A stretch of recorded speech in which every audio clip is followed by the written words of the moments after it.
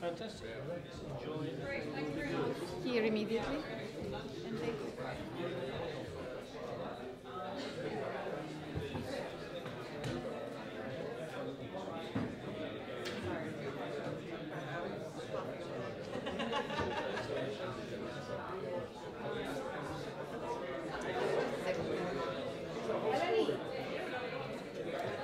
It's a great acoustic in the middle here.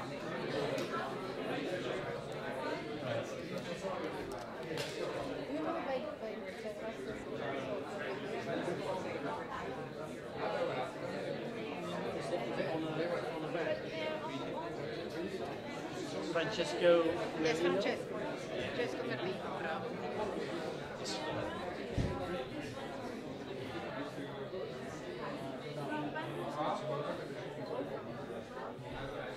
Hey, she knows. Right. Names. I wish I had the names of the startup people. Raoul Lowry Clark. Neil Jones. Or have I not?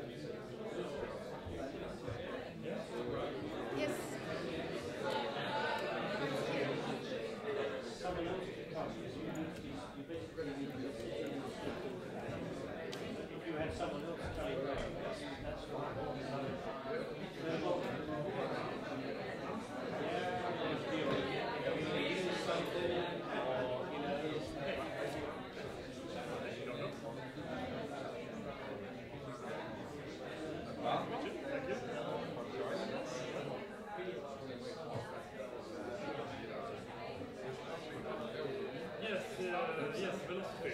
Yes, I haven't met. Davor is just. And Jakub Demovic.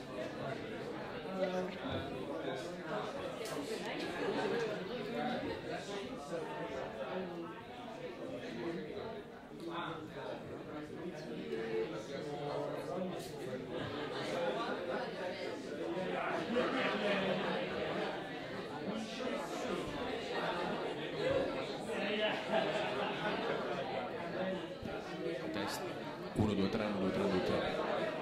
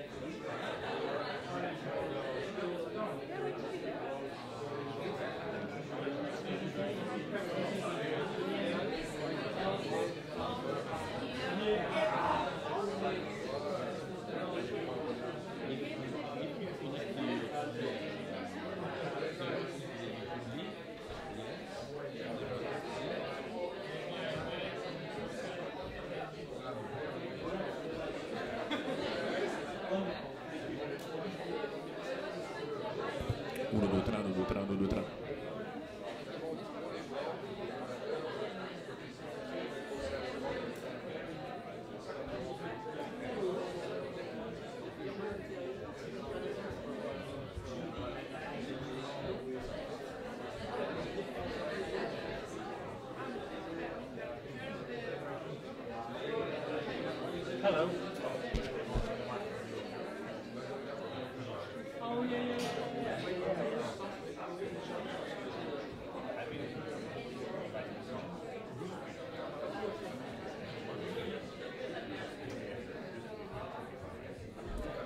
That's fine. What I'm going to do is I'm going to be looking around the budget controls what they can, but otherwise just be hosting set up conversations. Hello. Our host. Yes.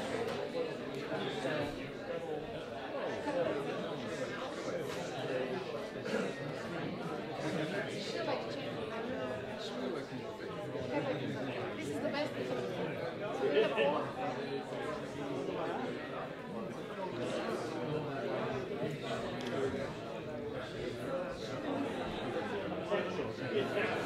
So, once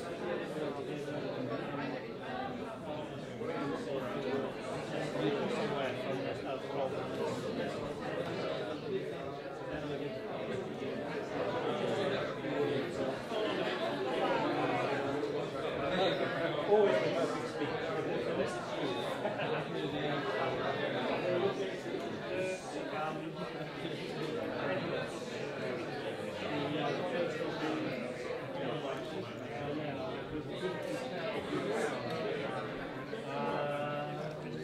Here, Bart is here. So,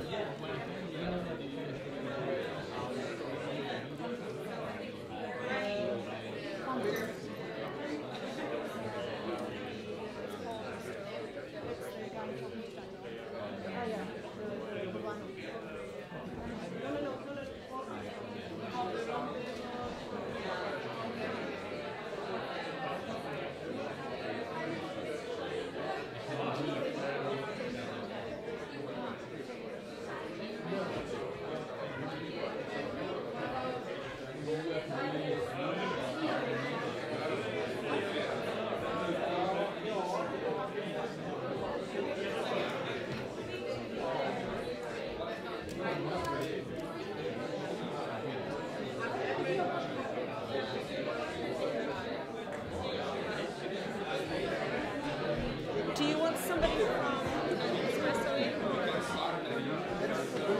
Sorry, of course. Nearly over 40 now. So we charge the retailers on the technology side, the price per store, supermarkets. Sorry, if everybody could take a seat. So there's 3 hubs across Ireland now. Big warehouse. Sorry. One more time. Lovely. Perfect. Thank you very much. And we're So, ladies and gentlemen, good afternoon. We're just about to start. So, if you feel you'd like to fill up your plate with some refreshment and then come and find your space around the table, we'll be starting in just over a minute's time. You can put your shoes on.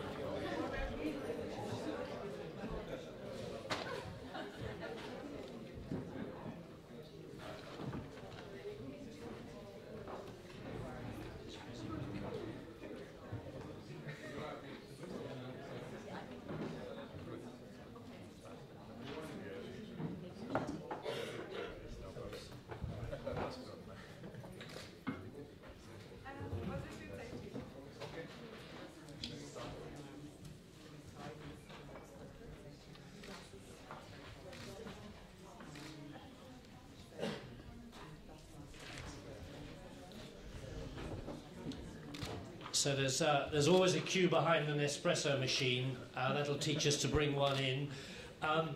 But if I can encourage you, if you are one of the invited guests who has a name tag, if you could make your way to the seats.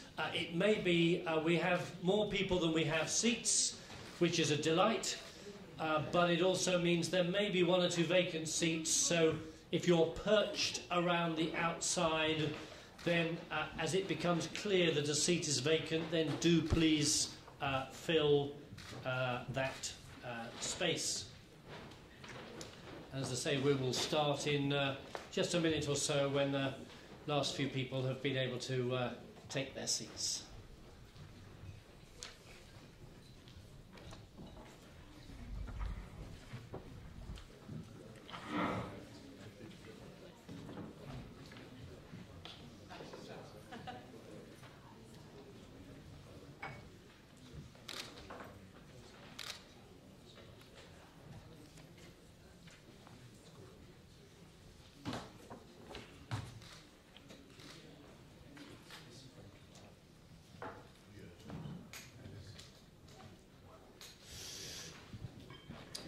Okay, so if I could introduce myself, my name is Peter Woodward. I'm based from the UK. I'm an independent facilitator. My passion is around the agenda for sustainable development. Circular economy is one of those crucial turnkey opportunities for us to forge a whole new way that we achieve quality of life for so many in a way that is resource efficient and gentle on our planet. It's an amazing agenda, and it's a privilege for me as to be moderating a conversation really looking around the focus of innovation in particular as a driver of an enabler of that transition. My role this afternoon is really to enable a productive, thoughtful, challenging discussion that will move us forward. It's great to be joined on a webcast by people from around the globe. We hope you find this a satisfying experience. As ever, we have much to cover in a short amount of time, and what I'd like to do right at the outset is to invite our co-hosts of this particular meeting to give a welcome. So please, if I can give the floor to Mr. Bart van der Veter, who's Nestlé's Head of Corporate Communication and Government Relations. I think Europe, Middle East, North Africa, that's quite a lot, enough to be getting on with. So if you'd like to say a few words, where are we? Ah, you're on this side. Welcome. Thank you, and welcome to everybody on the side from Nestlé and Nespresso. Welcome as well to the host, and thanks for hosting it, and all the MEPs and colleagues here around the table. Just 1 minute why we have been getting this idea to organize this event today. It's because Nestlé has set itself an ambition for 2030 to have zero environmental impact by 2030. So it means that today, this is an ambition. We are not sure that we are getting there. With the means of today, we will not get there. But what we are sure of is that we are taking steps, and very concrete steps, with you as well. There are two aspects to our ambition.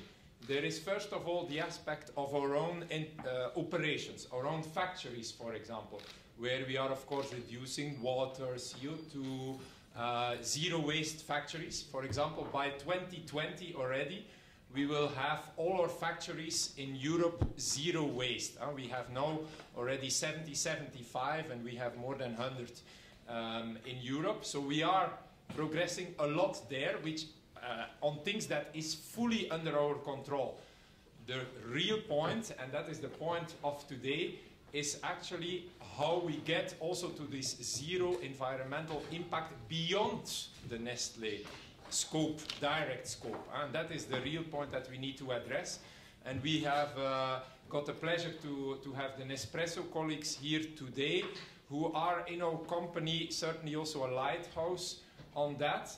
A lighthouse also because they are working a lot with all of the society, and that is very important. That's also why the startups have been invited because a lot of work is happening there. Also with the policymakers, we need a lot of collaboration with all of you.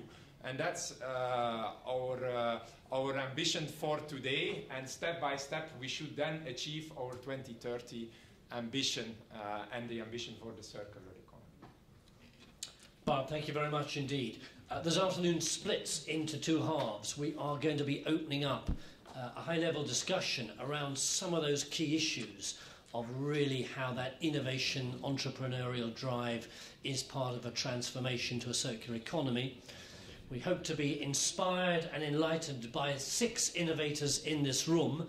And just to mention at this stage, we've got 6 innovators who've agreed to come along and just do an extraordinary 2-minute sell the sizzle pitch to us. And just to add a little bit of oil into the pan, you're going to have an opportunity to vote for which one of the 6 you feel is one of the most exciting opportunities around circular economy, which maybe offers the best potential for value and scaling and is a real communication opportunity for transformation.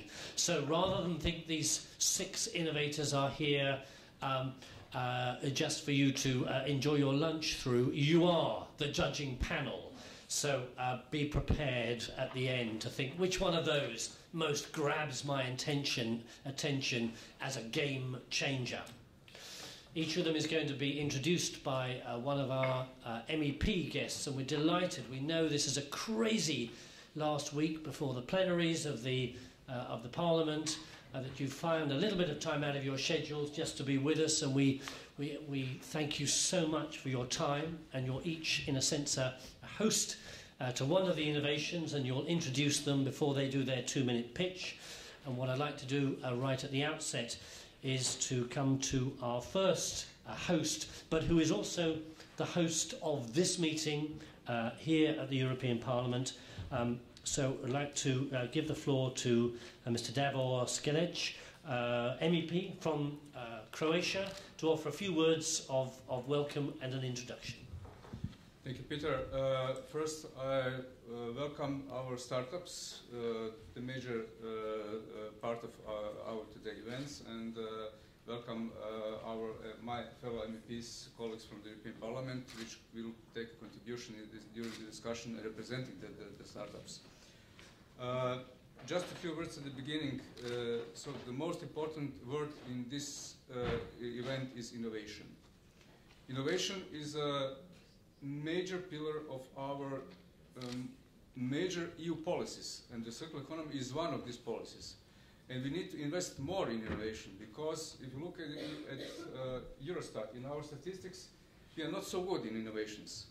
We are declining. We are declining compared to the rest of the world, especially Chinese and some other countries, which are more competitive to us in this field. So we must invest more in innovation. We must support our companies. We must support our startups, because they are source of innovation in our future. So the first startup which we'll represent today is from France. I pass the floor to the Pangloss Labs to represent how they contribute to the EU innovation arena. Thank you very much. Fantastic, and you'll need to speak from there so we can hear you in the microphone. It's a slight change of plan, but that's what, so it's about disruption. That's what circular economy is all around. Okay, so your 2 minutes starts now if you push the button. So, Pangloss Labs is a collaborative shared space for local innovation. We built an interesting place to attract interesting people to do interesting things. A do tank more than a think tank. With multiple innovation labs built around an ecological fab lab, we're trying to bring a 21st century version of local manufacturing back to Europe. But our product is local businesses. So our approach mixes open innovation, digital fabrication, local sourcing, and circular design with lean startup, a very practical, can you get customers to pay for this methodology? Our motivation comes from 2 key ideas. Number 1, we aren't going to save the planet in our spare time. And number 2, if the only jobs available are ecologically destructive, that's what people will do. And we were excited by the Internet of Things. We already have the Internet, so we needed somewhere to make the things. Working directly with new and existing businesses and their customers using design thinking, we've identified waste material flows, which can be used for new products. We've put processes in place for direct recycling of 3D prints, plastic, wood, plus repair and modular design of electronics and robotics. An example, this bracelet here is made of 3D printed wood, printed in our fab lab, with the filament being made from the sawdust of a local ski maker, one that we also designed and built a modular laser engraver so he can brand his skis in his workshop. From day one, we knew that the interactions between different disciplines were key to creating innovation, but none of the traditional startup support network seemed to understand this. Focus, they'd say. Nobody would fund us, so we bootstrapped the whole thing ourselves without support. Being on the border with Switzerland, I can tell you that the EU customs regulations are light years away from being ready for local small-scale production. We can build a custom product for less than the cost of the paperwork. So far, we've helped more than 100 local entrepreneurs. To scale up across Europe, simply replicate this in different places. And let's make it so easy for our small businesses to adopt the circular economy that it becomes the default. Thank you very much indeed. I think that deserves a round of applause for so that incubation, that clustering, that getting of great ideas, collaboration together. Is that part of the way forward? How much does that excite you? We're going to come to our second innovation, introduced, I think, by MEP Seb Dance. Seb, are you with us? Fantastic. MEP for London. Great to have you with us. Thank you very much. It's great to be here. Someone's made the point about the circular table already, right? That's been done. Okay, great. You're the first. Yeah, sure I am. It's given me great pleasure to introduce a concept from an artist, Brodie Neal. Samira Hanif will be presenting the concept. You I think, would have had to have been in a cave for the last few years not to be aware of the huge issue that there is with ocean plastics. There are a number of really high-profile campaigns raising this issue. Of course, we know now that not just the water we drink, the food that we eat, but actually also the air that we breathe is contaminated with millions and millions of particles from the plastic that we use in everyday consumption. Of course, single-use plastics being the number one cause. Brodie Neal has worked on recycling ocean plastic to produce a whole new furniture range, and indeed has installed this in a Foster's and Partners designed Me Hotel as part of this year's London Design Festival. It's called Drop in the Ocean. He's designed a basin-like coffee table made from recycled ocean plastic. He says, I want to make people reflect on their use of single-use plastics, make them more aware of their footprint. There are 5.25 trillion pieces of plastic in the ocean. So this is a drop in the ocean compared to the scale of the problem, but every bit counts. He's developed a new material called ocean terrazzo. It's made in the same way as regular terrazzo, but we're using chips of marble or, instead of using chips of marble or granite, Neal has set hundreds and hundreds of tiny pieces of plastic into a resin surface. And a new furniture collection called Flotsam also includes a bench with an ocean plastic surface. I love the way that the name of the origin of the product is incorporated into the brand name, because there's no hiding or escaping from where the stuff comes from, and I think that's a key bit of not just raising awareness, but getting us all to confront how we consume modern products. So I hope I've given an overview. Samira, it's a real pleasure to have you here, and we're really excited by what you've got to present to us today. Thank you, Seb. That was a great introduction, and I don't have a huge amount more to add to that now. Sorry. Great. Our next one is... So I will be focusing on, as you said, we are surrounded by plastic, fragments of plastic, and all elements of our life. I will be focusing more around the plastic in our oceans. 8 million tons of plastic finds its way into our oceans every year. Most of it, as Seb just mentioned, is single-use plastics, so things like plastic forks, plastic cotton buds, water bottles, and due to the ocean currents, the plastic fragments will travel from one end of the world to another, often finding their way onto beaches and coastlines, which were once pristine, but now are completely littered with ocean plastic.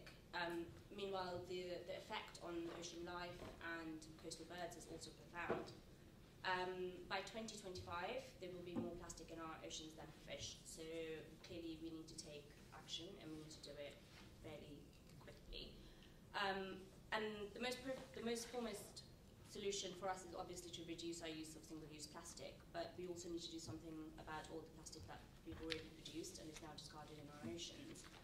As a design studio, we have been exploring ocean plastic not as a waste, but as a material resource, and created a new material called Ocean Terrazzo, which collects ocean fragments from coastlines across the world and reconstitutes it into a new composite material. I've got a sample here, and Hannah's got a couple as well of both the plastic fragments and the terrazzo. And the reason the terrazzo approach was adopted is because the age and chemical makeup of plastic fragments is impossible to know once they're in the ocean. So the best way to bring it all together is through a terrazzo approach. Seb mentioned the gyro table. I've got an image here of it here.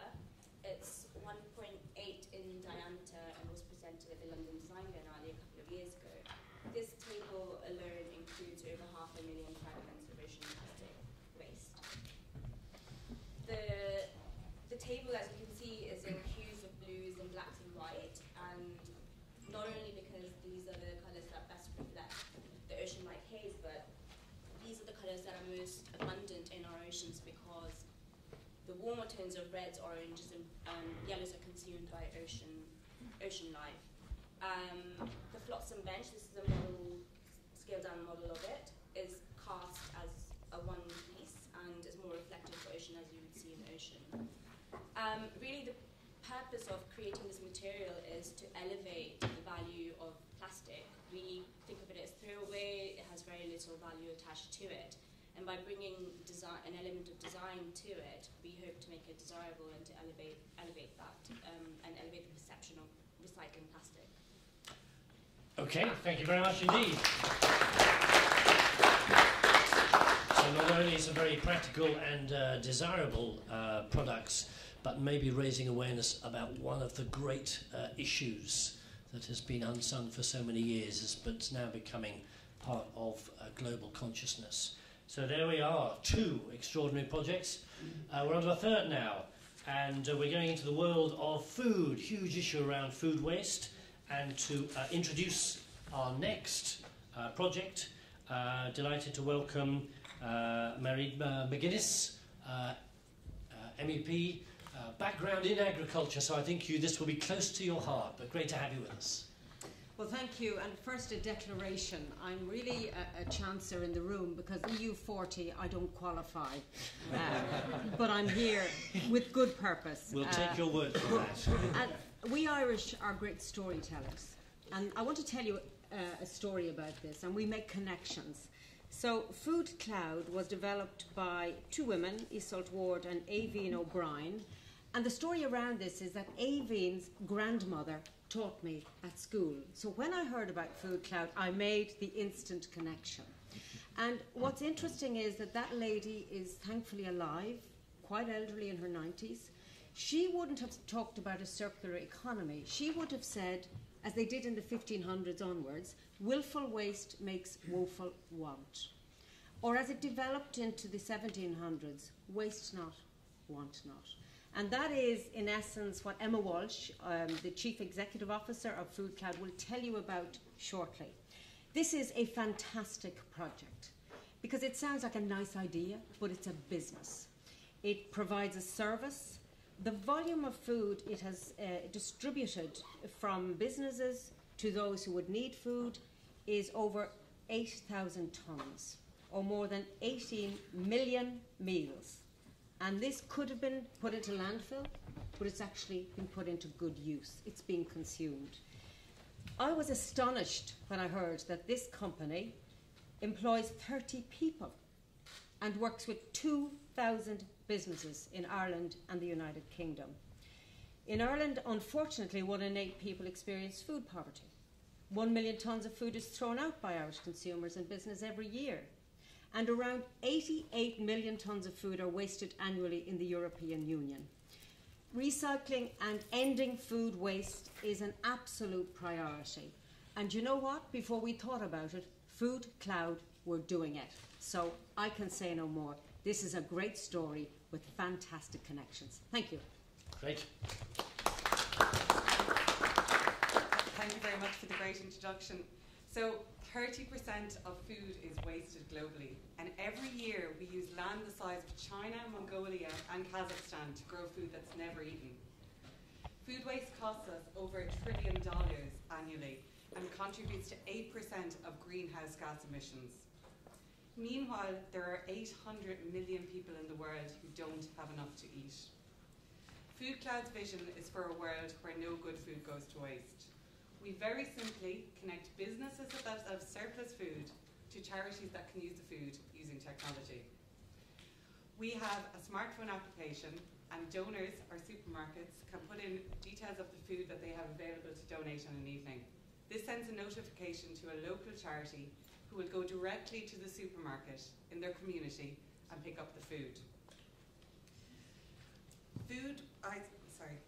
We connect 3,200 supermarkets to 7,000 charities across the UK and Ireland, and we redistribute over 1 million meals every month. We charge the supermarkets a price per store so that we become a sustainable social enterprise. And to date, we've redistributed in excess of 20 million meals that would otherwise have been thrown in the bin. We have faced a lot of challenges in developing the solution, and we've put the supermarkets and the charities at the centre of what we do. We've spent a lot of time hanging around the bins at the back of the store. We've spent a lot of time with our charity partners to make sure that it's really, really simple to donate food and simple to pick it up. Sustainable Development Goal 12.3 challenges us all to achieve a 50% reduction in food waste by 2030. We believe our solution can play a huge part in the achievement of this goal, and we have big ambitions to bring our solution and our technology to new countries both across Europe and internationally. We want to make a huge difference to food waste, and we believe that we can, by bringing on 5 more countries to our platform, that we can redistribute 40 million meals annually. Please help us to create a world where no good food goes to waste. Thank you very much. We see the powerful marriage of social, economic and environmental imperatives in that particular project. So, 3 down. If you're trying to track and think which one is best, in your pack you've got this small thing with a number of colours. You'll be voting on the one that you think most grabs you, so you can use that as a reference point. We're going to drive relentlessly on to another word. Let's go to Italy next. If it's Italy, maybe it's something related to wine production, and maybe waste from wine production, who knows? But maybe one person who does is MEP Giovanni Lavia. Thank you very much. And as an Italian MEP, I'm going to present the innovation coming from an Italian startup. But before, I want to underline that whole the agricultural process had some waste as a result. But if we are able to use this kind of waste for producing something of more important, something with added value, we are going to have a win-win operation. And for this reason, I'm going to present the innovation coming from Vegea, that is an Italian startup entrepreneur that are coming from Milan. And in Milan, Milan is the capital of fashion. And we want to merge fashion, one Italian spectacular tradition, with, from the other side, the love and passion of Italian food and wine. And then we merge together fashion and wine in a new, beautiful innovation.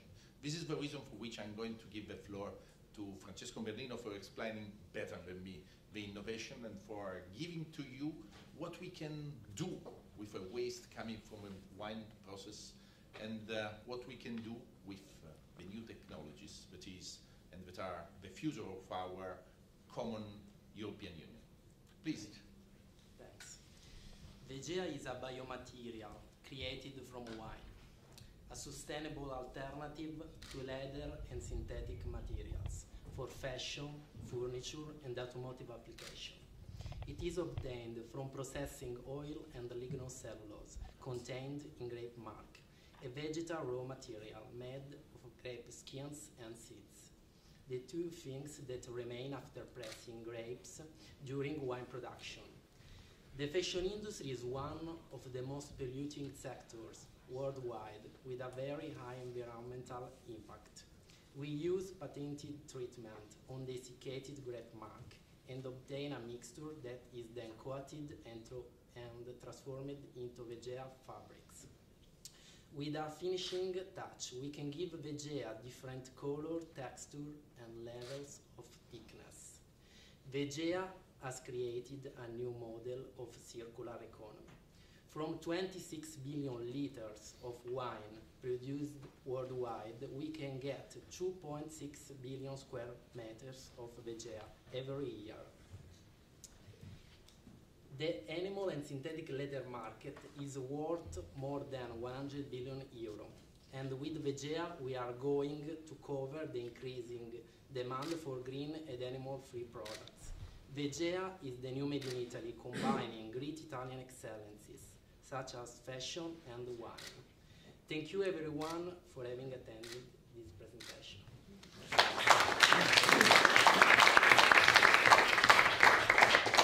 Fantastic.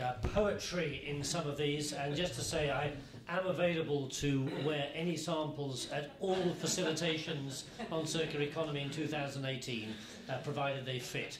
So there we are, goodness me, using a waste product to create something of value, jobs, employment, so many facets that we're seeing here on that closing the loop of the circular economy. What have we got in store next? Well, next, our fifth one, it would be only appropriate, as we are supported, hosted in this conversation by Nespresso, to have a coffee-related innovation. And I can smell something which suggests that from Spain we have such an example. And if I could invite Mrs. Immaculada Rodriguez to introduce our next innovation. Okay, good morning. Welcome you everybody to our European Parliament.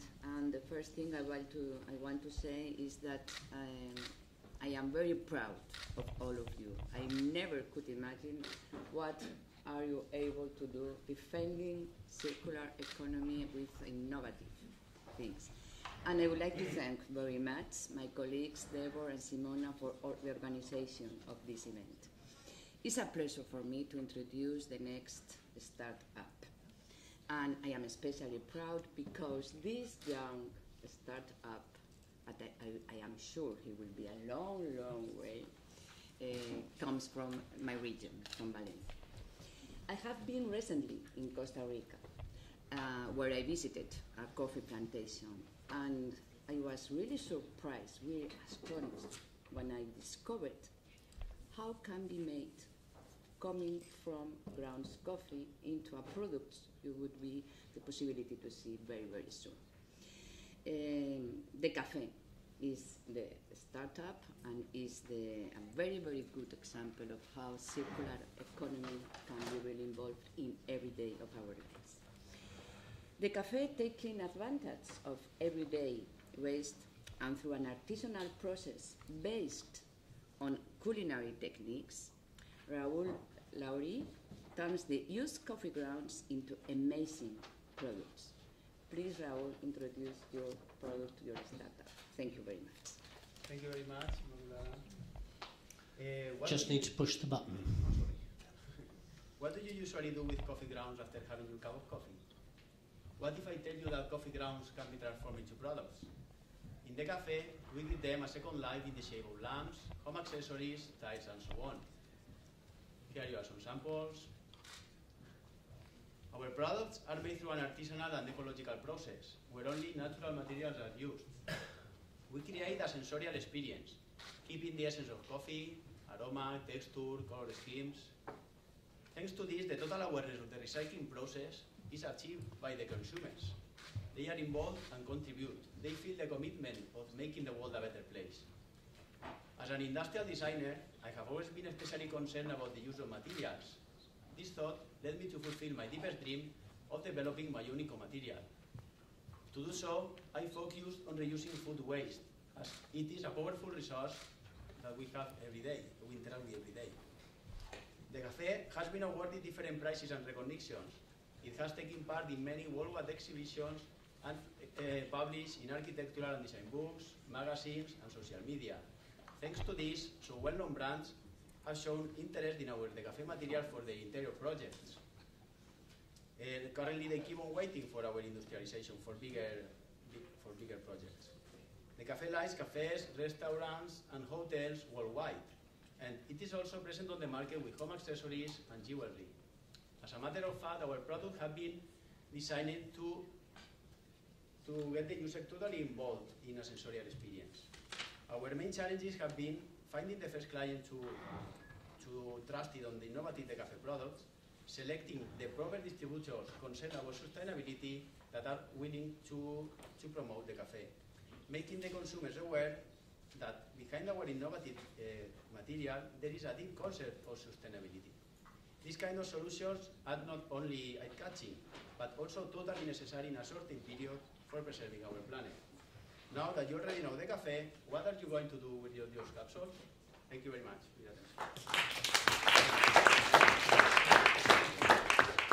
Thank you very much. Some real innovation, some creative thinking, and some beautiful products as well.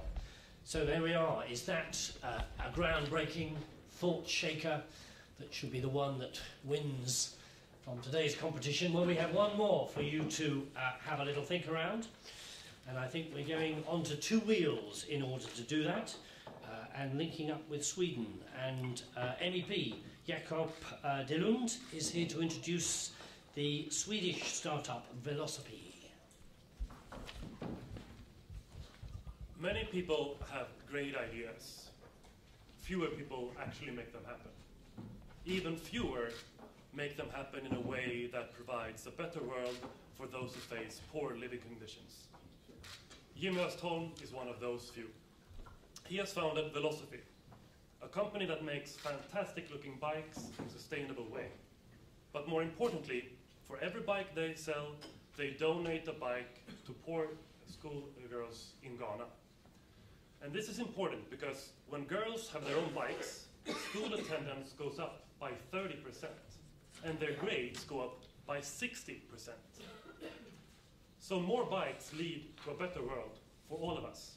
And this is why you should vote for Jimmy and Velocity. Thank you. No pressure.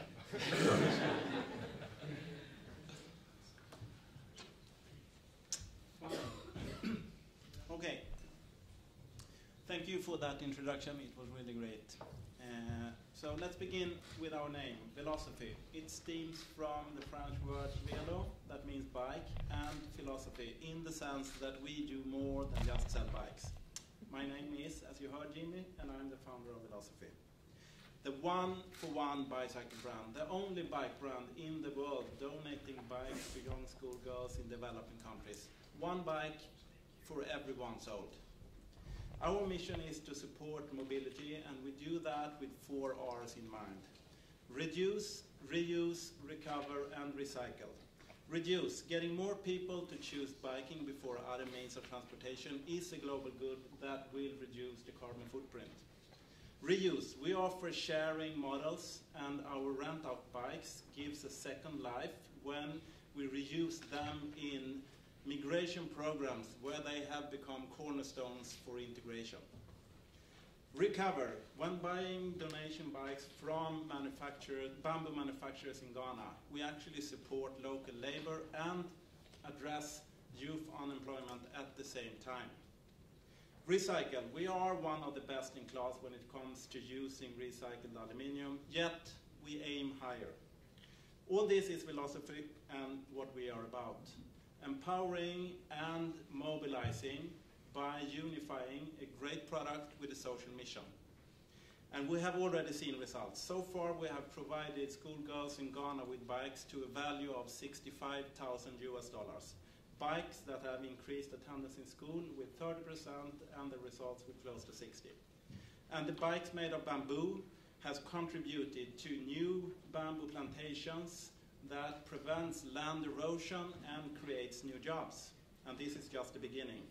With a developing world in need of nearly 80 million bikes, I dare say we have some busy days ahead. Thank you all for hosting me.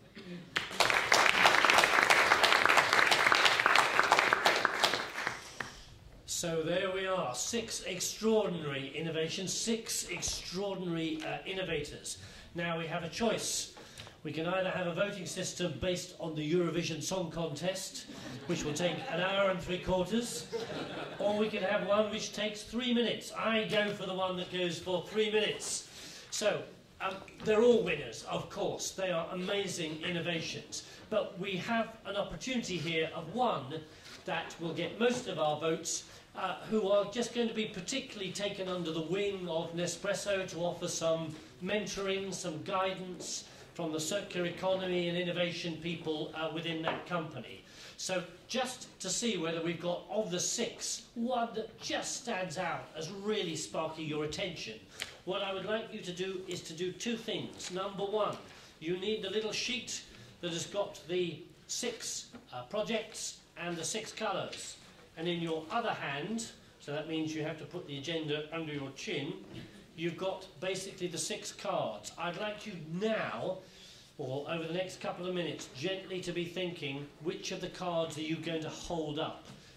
Because that will be your vote for one of those amazing 6. What I'm going to do to give you a chance is I'm going to go around each of the innovators and ask them, sitting down, just to put their colour card up, which means that all of them will get at least 1 vote, which is theirs. If you do feel you want to vote for a different one, then that's called disruption, which I like as well. So that's fine. So here we go. So our 6 projects, to jog your memory, don't put other cards up until the end, okay? So our first one was Paul Bristow, a Pangloss, the whole spirit of incubation. Circular economy is about new, disruptive systems, supporting each other, new ways of working, that incubation, local incubation. Is that a key to transformation? If it is, number 1 is your innovation. Okay, number 2, Brodie Neal, the huge issue around plastic, marine pollution, plastic pollution in general, but specifically in the oceans, maybe raising awareness and creating beauty and new use out of those old plastics. If that is the one that you think, yeah, that's the message around circular economy change, then it's the white card that you'll put up in a moment. Keep it up in the air so that Samira, so we can see which one it is. Okay, number 3. We headed to Food Cloud from Ireland, and the pink on the pink. So you probably reuse shrimps and prawns as part of the waste. But connecting, technology to connect food to local charities. There should be no food waste. This is one of the ways of bearing on it. Is that the project that actually says, yes, we want to encourage, support that sort of activity? Bear down on that, and we find solutions. So that's the pink one. Number 4, my shoes are over there. They come out of biomaterial from wine production leftovers, creating fashion garments. So let's joy and celebrate whilst also being circular. Green is the colour, Veggia Company is the name. Is that the one that should get today's special award? If you can hold the green one up, one of you, so that, yes, if you can keep it held up, because we have short attention spans in this world. Okay, number 5, the smell of coffee. So, De Café from Spain, turning coffee grounds into premium interior design projects. Does that lighten up a pathway forwards about the creative industrial symbiosis? One person's byproduct is another person's feedstock. Does that give us an illustration of the way forward? That would be number 5, the red one. And finally, goodness me, all things bicycles, not just in Sweden, in Africa, thinking about these schemes in a creative way, getting everyone pedaling around the globe. Number 6, that is philosophy. Does that point a whole new way around mobility, resource efficient in itself, but also the resource efficient recycling, reuse of bicycles? and huge opportunities supporting people in Africa as well. So there we are, 6 projects. What I'm now going to do is I'm going to come to... what I'm going to do is I'm going to count down from 5, and then when I get down to there, just stick your card up in the air, and I have got CCTV, voting tellers and everything to tell us who the winner will be. So here we are. This is the moment. They're all brilliant, but one of them just, yes, give them a Christmas boost as they innovate towards the future. 5, 4, 3, 2, 1. The innovator should be... I need some Eurovision music now as this happens, so I'm hoping the tellers are doing some tellers. Very interesting. So as we do the counting of this, our challenge as we come onto it is to say, okay, there is no shortage of innovations, but for every 1,000 innovations, maybe there's one that actually is a market disruptor, scales up and begins to take us really towards a new circular economy, both a local, regional, national, European and a global issue. Is there one around this table that actually maybe expresses what that is about? And then in the second part of our conversation, let's unpack a little bit more about that drive towards circular economy, but also what are those barriers, what are those challenges, who needs to be doing more, who isn't pulling their weight, which partnerships do we need that we don't have, and more importantly, where are the big ideas that mean this isn't just something that happens at the margins of our economy, this is our new economy. So that's the challenge. So here we are. I'm going to give a top 3, so you can now take your cards down. Okay, I'm going to do a top 3. So joint second and third. Brilliantly. I'm going to increase tension because I'm trying to read what this says. So here we go. So joint second and third. Philosophy is in joint second and third. So congratulations to you for being really very fabulously brilliant. And you sit comfortably alongside. Is that right? Is these the numbers? Or have you... Yeah, that's right. Oh, sorry, did I? Oh, just hold on a minute. A recount. You're absolutely right. So, I'm not going to tell you whether you have come anywhere near the top 6 at all. Well, you might be there.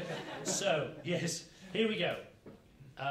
Green, which is Vigia, is joint second. So congratulations to our Italian staff. You're joint second. Brilliant. Pink. Food Cloud. You are also joint second or nearly first. So congratulations to you. And I gave you such an amazing build-up, and this may come as a source of some disappointment to you, or relation, because just out with a small bicycle spoke ahead of everybody else, yes, it's blue, it's Philosophy, who are our winners.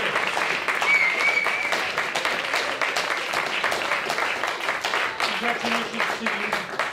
What I would like to do is invite Daniel Weston, who's Global Head of Legal and Corporate Affairs at Nespresso, just to say a few words, and I think we have a small award to hand over. That is indeed correct. We have an exceptionally tiny award. Resource efficient. Exactly, which is going to fit in carry-on luggage on the plane on the way home. So no problems with that. Congratulations very much. I have to be honest, I could have voted for all 6. So I think it was an extraordinary early afternoon. Just very quickly from Nespresso's point of view, we're now a big company. But 30 years ago, we were born with just 10 people.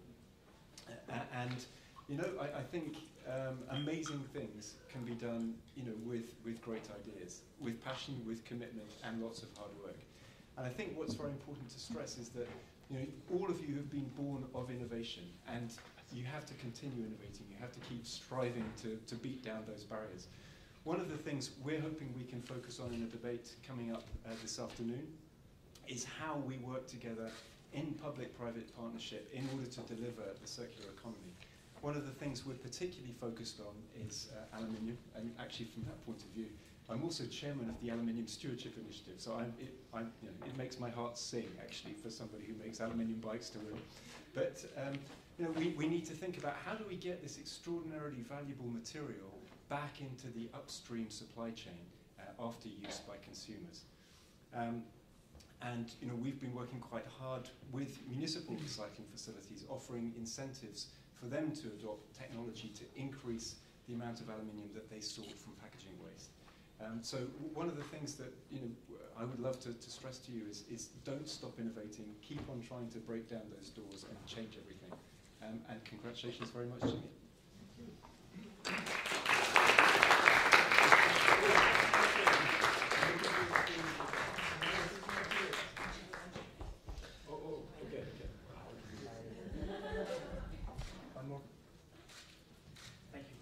Fantastic, Daniel. Thank you very much, and congratulations once again. And maybe it's appropriate that the winner is one of the projects that has both a base within Europe, but a true global reach, thinking around some of the great issues of social inequality that we are facing as a challenge, and is the circular economy part of giving an opportunity for all, not just the few. That's one of the big challenges.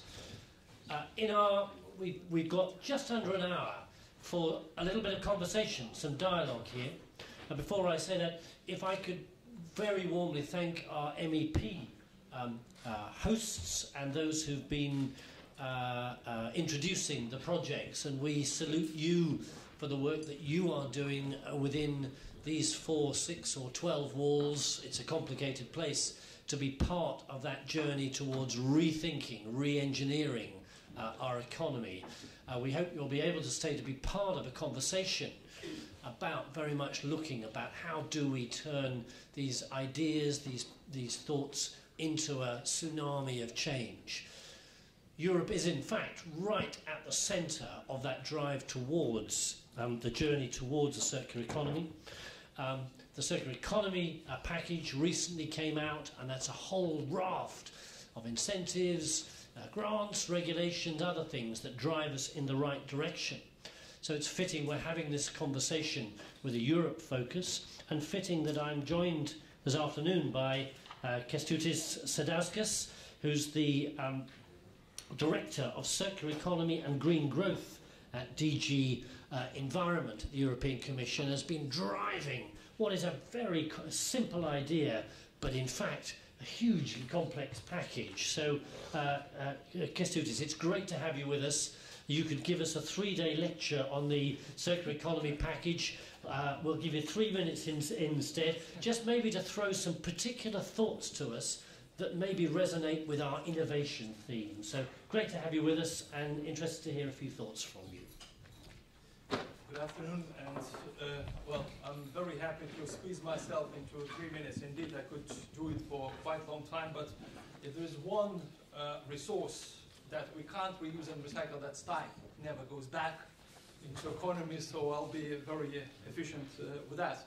Now, one thought that just came to my mind, and that was when Madam Rodriguez mentioned that she went to Costa Rica, to coffee plantation. I did that also a couple of years ago on holiday in the beautiful Monteverde Mountains, the cloud forest, and it's quite amazing to see a country which isn't that rich as most Europeans are, but really does amazing stuff for sustainability and circular economy, as a matter of fact.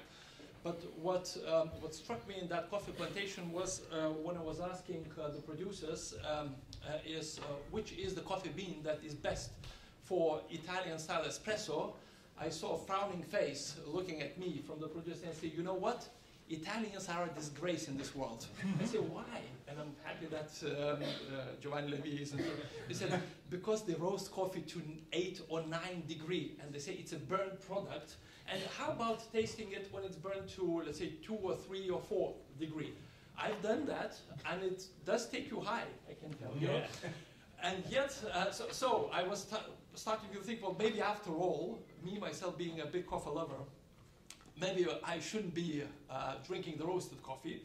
But after having seen this, I think I'm going back to the 8 and 9 level, because at least we can do something out of that. And the taste still feels good. Now, like Mr. Weston, I would have, I've disenfranchised myself from the voting because I simply couldn't make a decision, and I could easily have voted for all 6. And I'll tell you that you are an example of how creative Europeans really are, and that's, I think, a bit of, let's say, an answer to an opening by Davor Skrlec, who said that we may not be good statistically at innovation, but I have, let's say, privilege, deserved or undeserved privilege, to participate in many of these meetings. And when we go to look for where European investments for the research money, for the LIFE environmental program, for structural funds, for just about any public investment goes into, usually we encounter examples like yourselves, and these amazing things. You know, basically, what I can conclude is that you can produce everything from everything now. There hasn't been a thing that has not crossed the mind of any innovator, and to me, putting a man on the moon in '69 doesn't look that spectacular anymore from what I've seen, what can happen with the circular economy. Just as an example, we know now that we can get perfect plastics from the diapers, or that you can produce very good shoes, not only from the raisin skins, but also from the fish nets that are caught from the sea. I'm still looking around for Adidas company to put that on the market, because they announce it, and I'll probably go and buy it whenever it's out there. Or I had also, let's say, a Spaniard already a few years ago who was coming to me and say, well, listen, all your proposals about the fertilizers regulation, trying to recoup the phosphate from a bit more sustainable sources is really rubbish. And I said, why is it so? He said, because you can get it all from the toilet. He said, what I'm doing is I'm showing how I can get phosphorus for the fertilizers from public toilets and public events, like big rock festivals. And these examples are really rife, and the imagination is absolutely high. And I think it shows that Europeans are very creative, probably the most creative I've ever seen. And I'm very happy to see that. The only thing is that where we have an issue is scaling up and putting the whole thing on the market. And as has been said already here, the word several times, that is disrupting the market, disrupting the incumbents, disrupting the ones that definitely would whine and cry and complain about that disruption. But this is what we're really after. The circular economy, it is about disruption. It is a mega trend, it's a major trend. The only difference, or let's say a conspicuous difference to me, is that somehow that disruption seems to be a rather positive one. It creates good vibe. So far I've seen only societal consensus. Everybody's very positive about it, probably because of the realization of the imperative, environmental and societal imperative that we need to follow with this project, but also because it opens up new minds, opens up new ideas, and this is what we're trying to accompany and help and boost. We have put a strategy for circular economy. I would say it's only the beginning. It's only the basis, only the fundamentals that we're trying to build right now, but there is still a lot more to go. We're fixing the issues of waste, we're fixing the issues of design, but I'll tell you that still a lot to be done about the products themselves, about recyclability, about better design, about dismantleability. There is a lot more potential to be reaped from the interface with digital agenda. This is what we haven't done yet. And I think this is a major trend that's coming in. The next big thing I can tell you is chemicals. Now we know a lot more about chemicals than we knew before, and just wait to see what will be happening in the next few years. We'll soon be coming out with a strategy for the plastics, because it is a major issue. It's an issue. Let's say it's a material without which we can't put a man on the moon anymore. We can't live without, but which has spun out of control and is creating all kinds of possible problems. And yet it's a major opportunity, because we have plastics all around us now. It's all in anthroposphere. The only question is how to recover, how to recoup it and produce something, be it a table or shoe or toy or just about anything else. And we can produce anything else from the wasted plastic. So there is a lot that needs to be done, and it's really people like yourselves that drive this trend.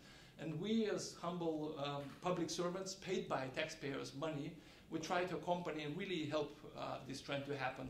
There are limits to competence, there are limits even to intelligence sometimes, because it's always the private business, it's always the private initiative that takes it a lot further than any public administration can do. I mean, we boast sometimes that, okay, internet has been invented by public administration, GSM maybe has been also invented, but that's about it. All of it really comes from private initiative and examples like yourself. So really, kudos for you.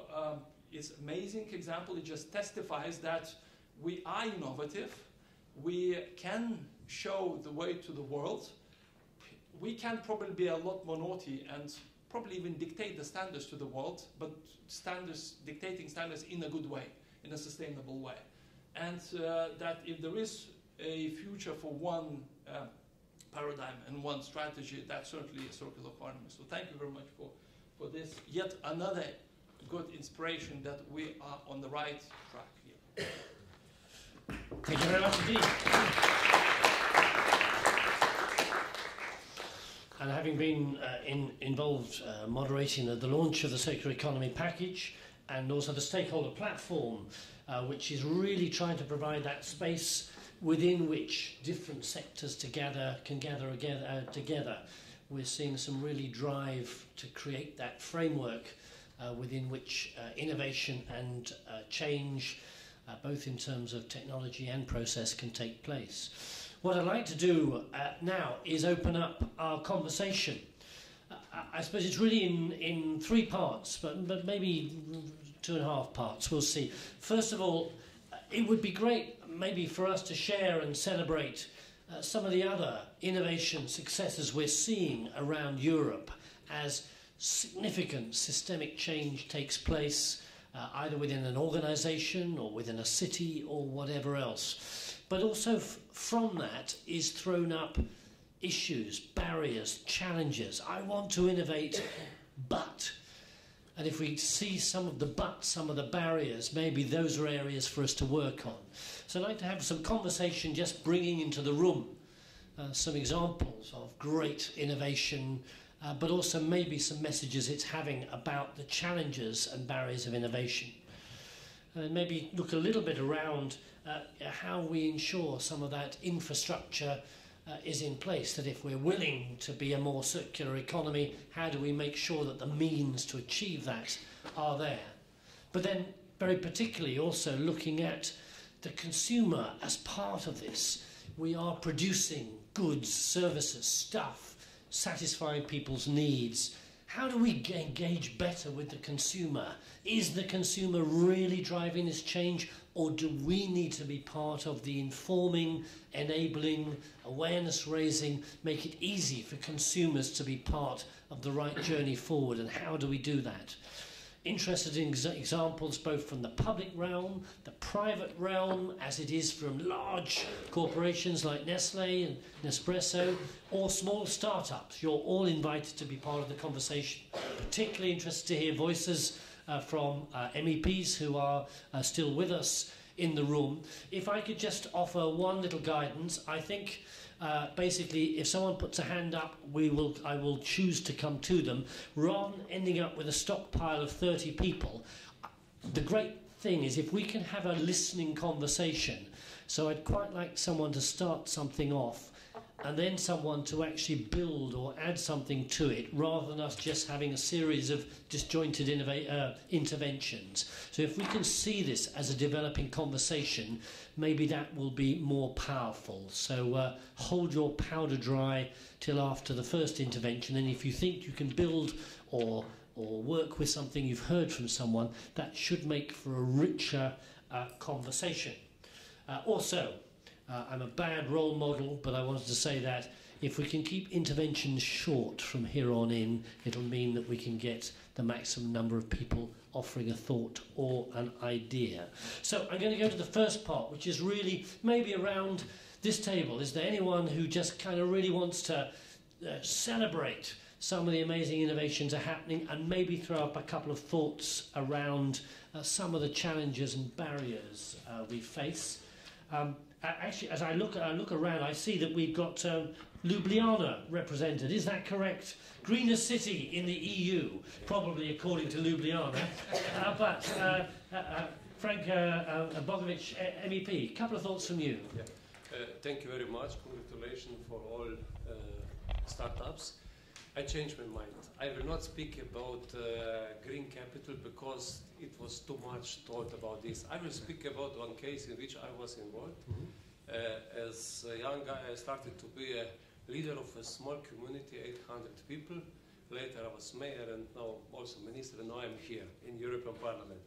Story started about communal waste management. And in late 80s, when I started to be a local politician, we made that we collect this communal waste from forests together with hunters, together with young people to sport clubs, and we started to thinking about environment. Later, when I was mayor, we made in primary schools between pupils such a clubs of young people who are involved in ecological things, and we organized ecologic market. And the young pupils, they sell jam, they sell juice and other things. And we also go around Slovenia, also in the other countries, to show good cases of communal waste management. Later, when I was mayor, we decided to work hardly on these communal wastes. First, we built around 200 ecological islands in the municipality, starting with sorting communal wastes. During that time, one company from Germany really started a world player in building this communal sorting machine.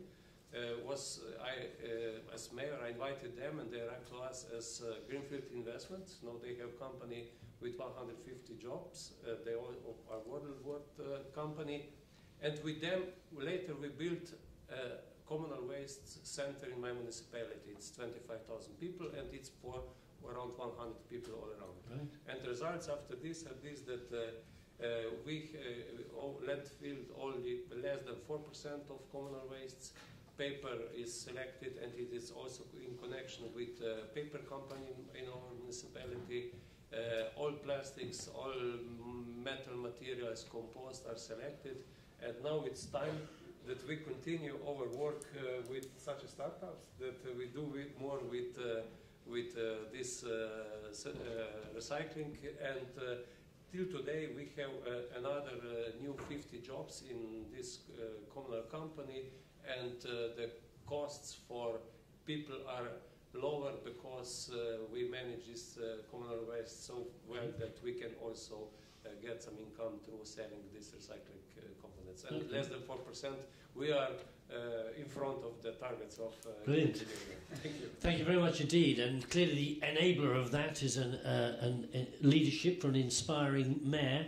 If you were to just identify very quickly one of the barriers you see, biggest barriers around innovation, is there something that you come up with that it always seems to be a barrier?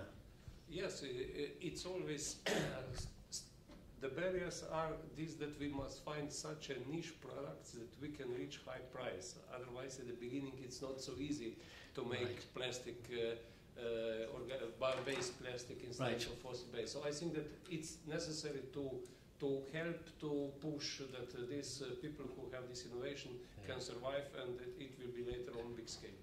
The market is a brutal testing ground, yes. Thank you very much indeed. I just wonder, Gesine Meissner, also with us, MEP, and I think you've been doing things involved in the maritime world. Is that right?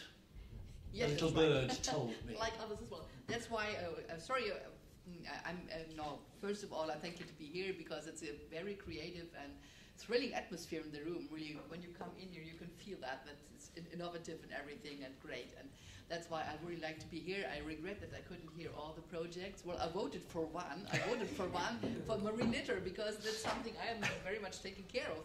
But I'm here working in different committees, and so circular economy is something really that drives reform it. And coming from North Germany, I'm as well interested in products, for example, with wood waste, base, so to say.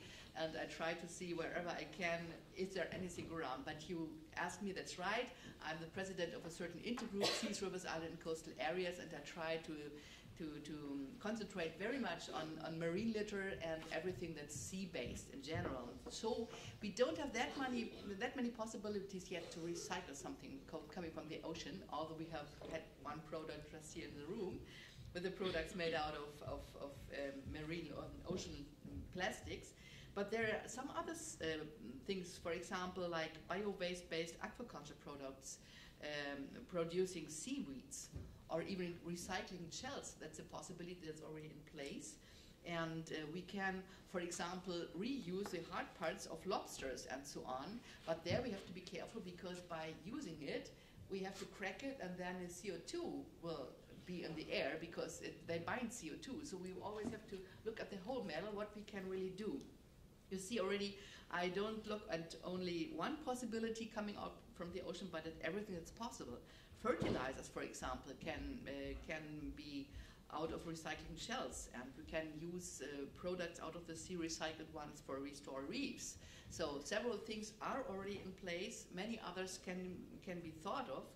And I think it's so important to look at what possibilities do we have to reuse things out of the sea. Of course, at first get rid of the marine litter and plastic and reuse it in other solutions, but as well to see what offers the sea as a whole. And for example, algae, it's not really circular economy, but algae is right now in discussion to be nutrition as well as energy maybe, or a medicine or so. So we really should see what is available and what can we go for. Other things, for example, is that recycling of fishing gear is possible. Not everything can be recycled that's in the sea once as litter or so, because sometimes it's poor quality, sometimes the salt erosion did damage the material too much, but there are still several things we can do. And we already have in place clothes of marine litter. That's something I really think is fantastic. So we should try to focus what is already in place, what can we do more in order to achieve still more. And while ship recycling is something we cannot have anything out of yet, but maybe it will something be in place in future. And I think it's very much to go for that. And since you're going to ask me probably what are the barriers, did you want to? Yes. Okay. The barriers are, well, of course, first, we need more research. We have to really finance research in all this sector in order to come forward with more ideas.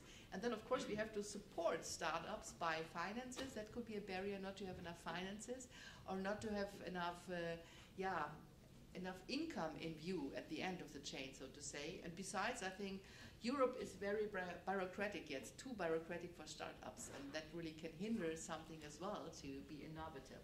Well, we saw it right here. We have very good examples for innovative products in the circular economy, but it can be eased still further, and that's what we have to look for. Fascinating, thank you. And it just shows the more you think about the possibilities, the more they open up.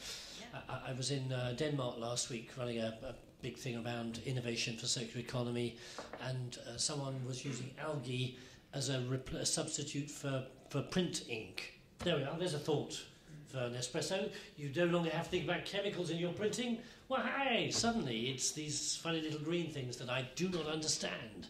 So the possibilities are limitless. It's the practical getting that to the market. Time will never be our friend in this conversation. I do just wonder, I'd like to hear from any of our innovators, not anymore about how amazing their wonderful innovations are, but if you see clear barriers that seem to be in place that somehow we ought to be able to sweep aside to get that extraordinary rush of energy turning into scalable action. Would be interested in any thoughts. Paul? I'll give you a couple straight away. The first one is that environmental costs are internalised for us, and they're externalised for all the companies that aren't in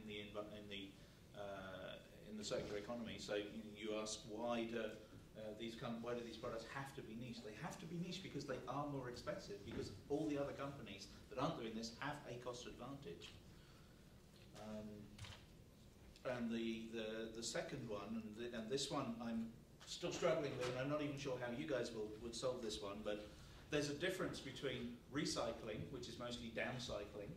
You can recycle products a couple of times and then that's it, landfill or incineration. And the circular economy, which is basically keeps going forever. So what would be really good is if we can come up with the A to G scale, but for circular products. So we have ones that are coming from sustainable sources, but also ones that can, after their useful lifetime, be reused themselves.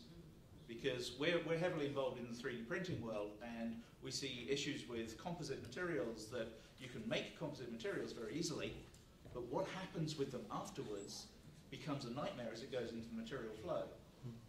So if we can, I don't know how you're going to make that simple and understandable, neither for the companies nor for the consumers, but this is something that we have to deal with, because the end result for a circular economy is no bin. It's as simple as that. Yeah, no, that's a couple of very significant things. Interesting, sometimes aluminium's the noble exception. That seems to be endlessly... but it's easy. That's right, yes. Or copper, for example. Copper is one. Absolutely. And maybe we have to start with the easy ones, but that they show an illumination of possibilities. That's my last bad joke of the afternoon. Anything else just from our entrepreneurs in terms of, and our innovators around just thoughts of, that's what's holding this whole thing back. Anyone of our innovators want it? Yeah, Emma. So we do a lot of work, I suppose, as I said earlier, working with businesses to understand where their waste comes from. And we see some businesses that have really embraced, I suppose, this whole concept of valorization in the bioeconomy. But what we've also seen is that because we have access to, I suppose, hundreds of food businesses, and we're talking to them about waste, we're seeing that some are doing really innovative things in kind of a niche area. Maybe they have lots of beetroot mulch as a byproduct, and they've done great things with it. Or avocado stones. We all love smashed avocados at the moment. So what do we do with all the stones? But actually, the sharing of all of those ideas and all of that innovation, if it's just being done, I suppose, in one business, and it's not, and those ideas aren't visible, I suppose, to businesses that don't maybe have the capital to invest in these ideas or the research budgets, then I guess that's a challenge for us moving forward as well. So I think from Food Cloud, what we'd love to see is that people, there's more things where people are coming together to actually share this innovation and share this research, and that I suppose innovation that's been developed in large companies is becoming available to those in small companies as well. Right. Okay, thank you very much. Just take on this idea of any particular inhibitors, barriers that we ought to be bearing down on, which are just stopping that transformation taking place. Yeah, first on there and then to the next one. Yeah. And if you'd like to say who you are and where you're from, that's very helpful. Thank you. My name is Philippe Michonaudet. I work at ACIA+, Association of Cities and Regions for Sustainable Resource Management. And first of all, I'd like to say congrats to all the cases that were presented. The 6 innovations were worthwhile willing, as indeed. And we will not have enough brain to remember all the cases, so I strongly encourage you to share the knowledge indeed. And Mr. Sadauskas did not have the time to spoke too much about it, but the European Commission, together with the European Social and Economic Committee, launched recently a platform where stakeholders and innovators can promote and share their knowledge and innovations. So I strongly encourage you 6 and all the innovators to publish those cases on this platform to increase the capacities of other potential innovators. Two key barriers, in my opinion, in addition to the ones that were already mentioned. The first one is the fact that in most supporting financial schemes, there is not enough place for the risk to fail. And this is something that has to be taken into account from the financial body's perspective and to allow innovators to fail as well and to try and not be in the fear of failing. The second fact, the second barrier, in my opinion, is that despite all of this knowledge, this is mostly, it sticks still in a bubble, and there is not enough focus put on education. We have heard a little bit about from Mr. Bogovic the case of having some talks in schools and groups of environmental aware people, children, but there is a need of more focus on education, and I think about funding programs like Erasmus+, where there is clearly a lack of focus on circular economy, and because this is clearly not a priority enough. So my call would be for the MEPs and EU institutions in general to really mainstream and put their efforts to mainstream circular economy as a priority in all funding programs, especially the ones on education. Right, okay, thank you very much indeed. Yes. Joachim Krohn from the Extended Producer Responsibility Alliance. We are comprising 26 packaging recovery organizations, all non-for-profit, all owned by industry. For us, we see this immense potential if the circular economy package from the European Commission, especially in the way how the Parliament amended it as well, if this is finally approved, we see there a really great potential to go the next steps with the higher targets, with the lower targets for landfill, with the very good general minimum, what is the current word, minimum criteria for extended producer responsibility. So we are calling for the two institutions to stay brave and hold the flag up, because we are hearing a lot of member states. Of course, everybody is supporting the circular economy, but we are not so sure whether they are really so ambitious as the Commission and as the Parliament are, and as industry are, because as far as I understand, also the members of European are fully supporting the circular economy package. So it seems that everybody is supporting the circular economy package, but we hear that there's a lot of demand to lower the targets, to give more deadlines, to be not so strict on EPR minimum requirements. Why transparency? Why this? Why this? So we are really calling for the Commission and to the European Parliament to stand brave and not to bargain too much on the Turkish bazaar, which is currently taking place in the trialogue. Thank you. Thank you for that. I just wondered whether anyone wanted to respond to that very important. It's not really a direct response, it's more another addition. Okay, if I can hold that for a second, particularly thinking around extended producer responsibility, because that could be a key driver around resource efficiency. No? Yeah, Daniel. Well, this is perhaps just an observation, but it is interesting with some, we call them MEPs, Municipal Urban Recycling Facilities, how once they reach the targets that have already been set in legislation for recycling certain materials, for example, light metal, aluminium, which is at 60%, they're quite happy to stop there. So I think there is a critical role to be played by the public sector, by governments in being brave and stretching those targets and driving change. We're there, we're prepared to help pay for change in facilities so that they can recover more, but they're fine because they're meeting their current targets. So I completely support what Joachim's saying. I think it's extremely important. Right. And I think the European institutions play a key role here. Okay, just keep on this theme for a moment. Yeah. So this is Jean-Marc Simon from Zero Waste Europe. Following on the issue of producer responsibility, I think it is very important to start also planning the future. I think producer responsibility has played a very good role in covering the costs of collection and treatment of materials and waste. I think for the future and for the circular economy, producer responsibility should play a role to give incentives for sustainable products to go into the market. It's not only a cost coverage approach, it's an incentive for good design, which was the principle of producer responsibility when it was created. And I think that when we talk about the future, it's very important to factor in that. And second thing, the scope. I mean, so far producer responsibility is being used for some products out there, but the majority of products in the market don't have producer responsibility. I think we should expand to include them there, because as we have seen with the examples here today, the issue is that we have lots of demand for products, for waste to be turned into products, but it's very difficult to access this. So we need to create these channels that connect what is waste today with the products in the future, and expanding producer responsibility scope could be a way. Okay, thank you. Does any of our MEPs just want to offer a response? Not really producer responsibility, but since you just said the EP is so good, well, and there are things, of course, we are very supportive of circular economy, but we always have to look as consumers as well in our surrounding whether anything can be improved. For example, right here, we still use plastic bottles everywhere instead of having just sources for water, for example.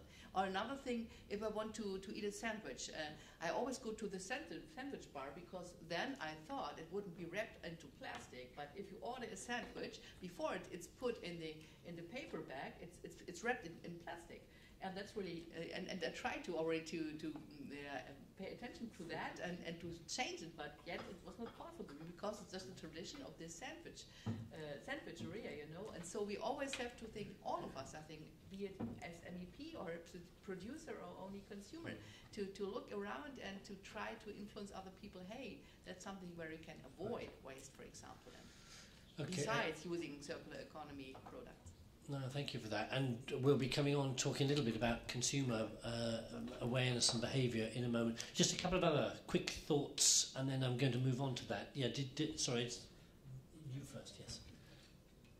So I'm Gwendoline Rioux from European. We represent the packaging supply chain in Europe, and most of our members or multinational companies, just like Nestlé, and have factories in different member states in Europe. And one key point, which we see also as a potential threat, is a fragmentation of the internal market, because companies need the scale to innovate, and hence need the internal market to also innovations in terms of environmental improvements, eco-design. Everything needs that's why we need this internal market, and that's the reason why European, along with 128 other organizations, is concerned about a potential change of the legal base of the Packaging and Packaging Waste Directive, which is currently being discussed in the trilogue. So the internal market is something very important for innovation, as this is the topic which is of discussion. Thank you very much indeed. I'll take that message back to the UK as well. Patricia. This is Patricia Lopez from Food Drink Europe. We represent the food and drink industry, and one of the barriers as well, linked somehow to what Gwendoline stated about the internal market, is about the different perceptions and regulations within member states to define byproducts, especially within the food industry. Our producers have outlets that are not especially the main products they produce, but they have outlets that they can serve as a raw material for other industries in the either the food chain or other sectors. It is difficult. These materials are initially classified as waste, and they have to prove a set of criteria, that they meet a set of criteria to be able to be classified as byproducts, and therefore be able to be used in other sectors. And this interpretation is as well different within different member states, and within the new legislative review of the Waste Framework Directive, this is going to still be kept as to be identified and assessed by national authorities. It is relevant for us that there is a harmonization in what is considered a byproducts, and that so that as many outlets from our from the food and drink industry can go into other lines and contribute to industrial symbiosis. Thank you very much indeed. I want to move our, partly driven by the clock over there, I want to open up our conversation really about this issue of engaging with the consumer being part of that journey. Just before I do, I just wonder, we've put together quite an impressive list, Kęstutis, of some of the challenges and barriers. I suspect most, if not all of them, will be familiar to you. I just wondered whether there was anything you wanted to pull out as either particular initiatives or drives or challenges that you're having in the European Commission that you'd love more support to try and find solutions. Is there anything you'd particularly want to draw out? I also just ask a comment on this vexed issue around extended producer responsibility, because that for the naive among us, that seems to be an extraordinary powerful way of driving resource efficiency and change. Yes, well, very briefly, my duty and my vocation would be to help folks like that. It's these people that I'm really trying to work for. And when you said that the internalizing cost is key in order to put the level playing field into the competition here and to open up the way for the new product, that's I fully agree with you. There are different ways how to do it. Market-based instruments are usually the best ones. There are quite a few of them, but the one that is most successful in the circular economy and the waste management and the waste prevention, it is the extended producer responsibility. So that's what we're trying to fix in the current legislation. It's not going to be let's say, a foolproof solution for the future, precisely because I see that there is some food dragging, but there is also some rationale behind it, because I mean, we have on the market, I don't know how many millions of types of the product.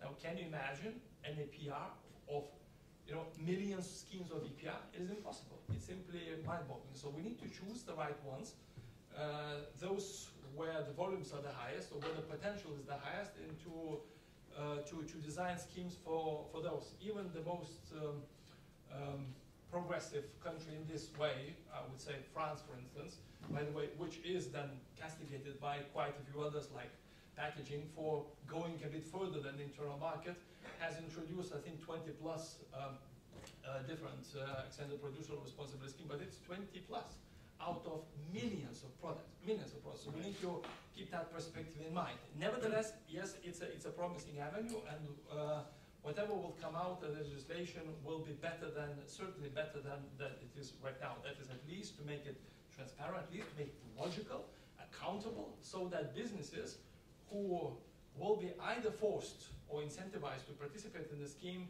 they will have an incentive. They will have all the transparency and accountability rules in place. So that's what we're trying to do.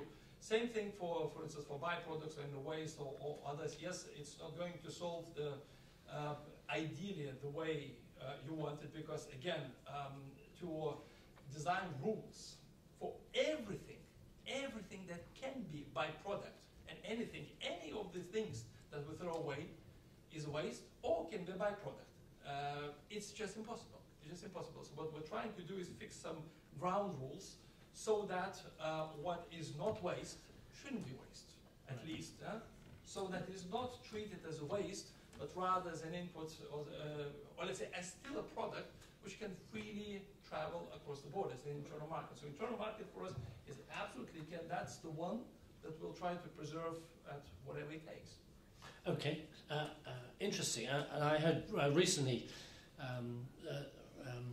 Paul Eakins, who came up with Factor 4, this idea of resource efficiency, new idea coming on that is extended producer responsibility to Factor 4, which is basically saying if we are going to deal with the global challenge we face, an increasing population, more people wanting stuff, we have got to do radical things. And he was suggesting that what we actually do is we make the producer actually have ownership and responsibility for all the materials. We as consumers merely purchase the service, And the producers really got to make a brilliant business model that means that they take all the stuff back. I'm not a recycler.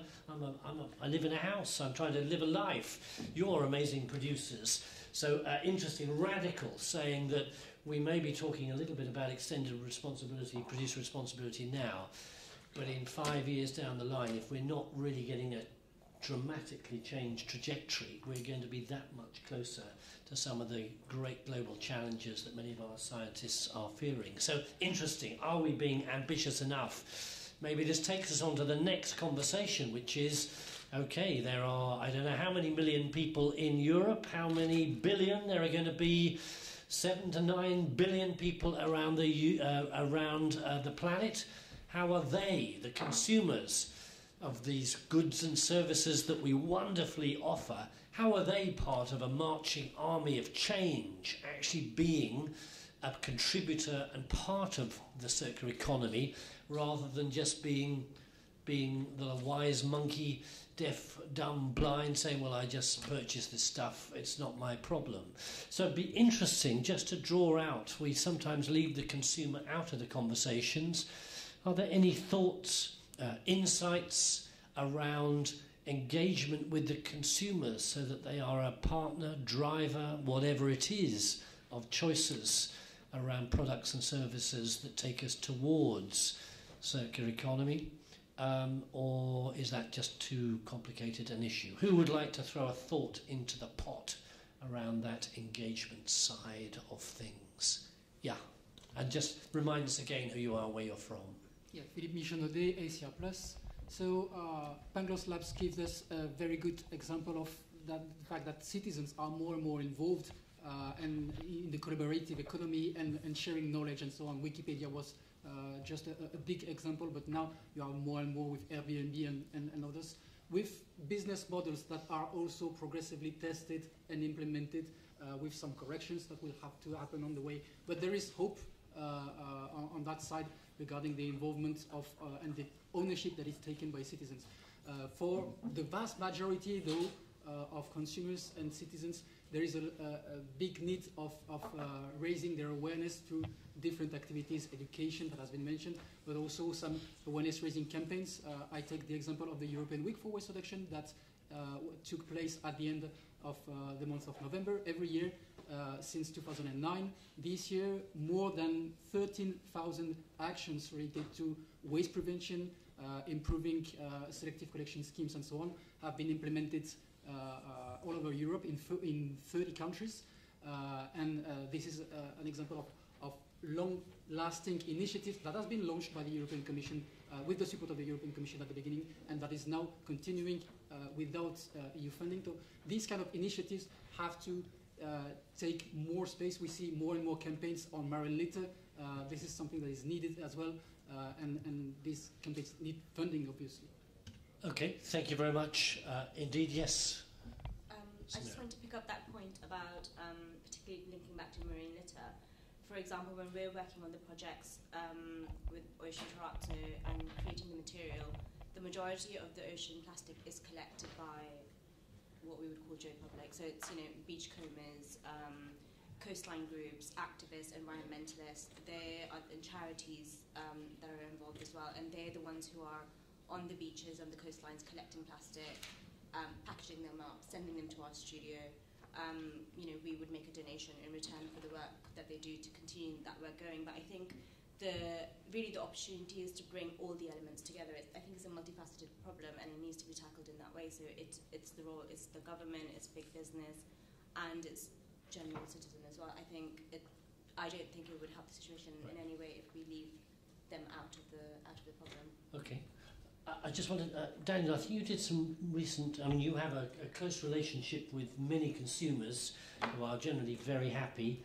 I think you did some research recently, was that right? Which gives you maybe some clues as to whether they're remotely bothered about the world of circular economy as part of their purchasing habits. Yeah, thank you, Peter. Actually, maybe just before addressing that, just to say your idea of, you know, instead of selling stuff, selling, you know, the use of stuff.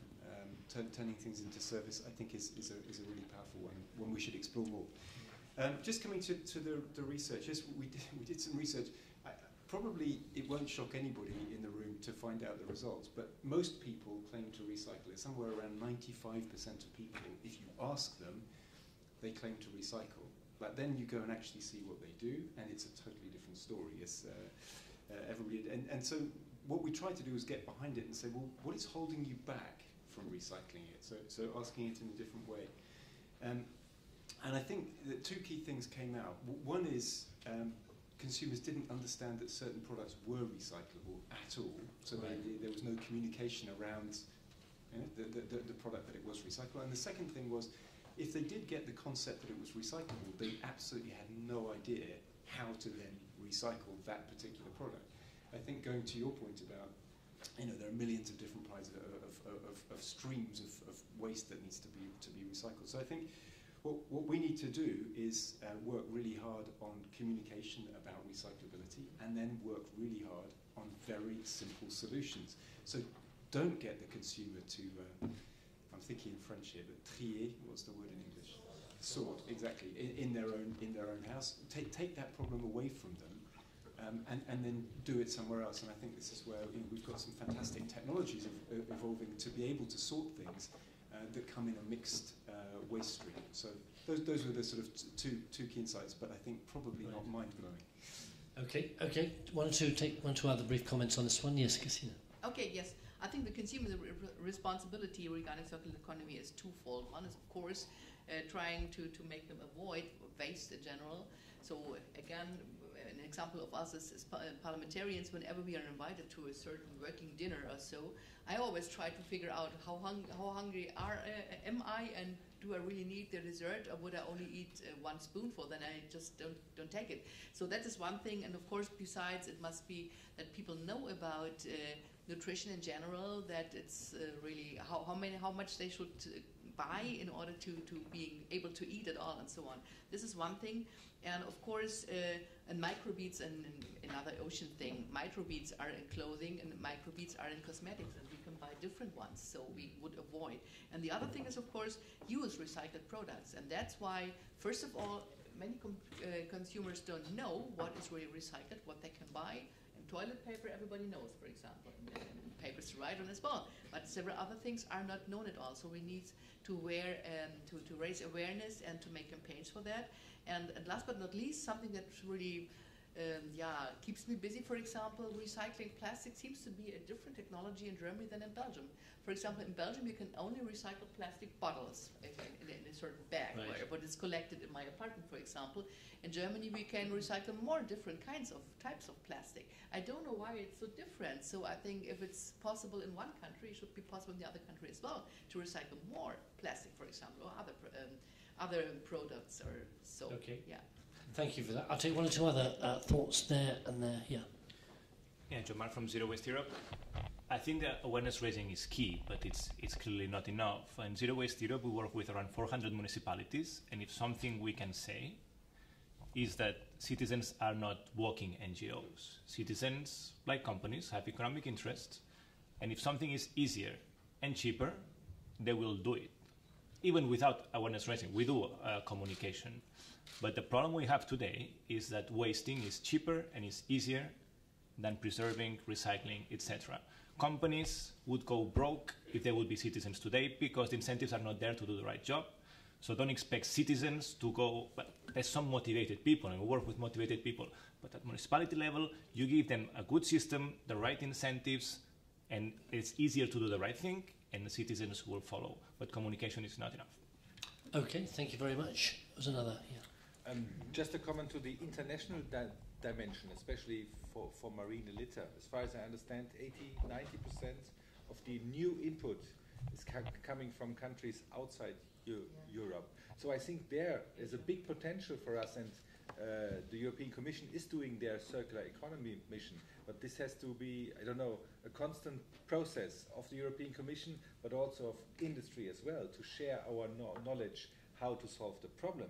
And if you see all the dump sites built directly at the sea, in Beirut, I think, there's one of the biggest dump sites in the world. And with every wave, they take waste into the Mediterranean Sea. So even if we do not litter one single item in Europe, there will be still a lot of mess coming from other countries. So we really perhaps have to use the financial aid that we gave to push them, ask them a little bit more to invest it in the right way. And Belgium is extending the collection of plastics, like France. So don't worry, we are working on this. Okay. Paul, did you want to just offer a thought? Yeah. Yeah, obviously we've been looking at the modular design of things, but one of the things that comes in on this whole extended producer responsibility and how it fits in with consumers is most of the problem we have when we're trying to recycle stuff or trying to reuse a waste flow is, what the heck is it? So for me, if we had a QR code or something on the bottom of the product that we could flash and it would say, this is this material, it's made by this manufacturer, this is how I can either recycle it, or this is how you take it, you send it straight to the waste incinerator. It wouldn't take a rocket scientist to take that and say, have a consumer-friendly front end that said, this is where you need to take this in France, in Germany, etc. And that would be really handy. Maybe if you've got somebody, you incentivize people to do that, to tell people how they could dismantle and reuse this product or work with the waste material, then you wouldn't even need extended producer responsibility. You could get rid of it completely, because this would then become a useful input stream into the circular economy. There's an opportunity for an innovator. Actually, I was with an innovator last week who had produced a thread, piece of thread could go in every item of clothes that actually had basically the tag of what it was made out of, all the rest of it. So when it was used, recycled, all the rest of it, you just did, use the technology. Easy to do in expensive things, less easy to do in the plastic wrapped around the sandwich. In a coffee cup, yes. But we'll get there somehow. Okay.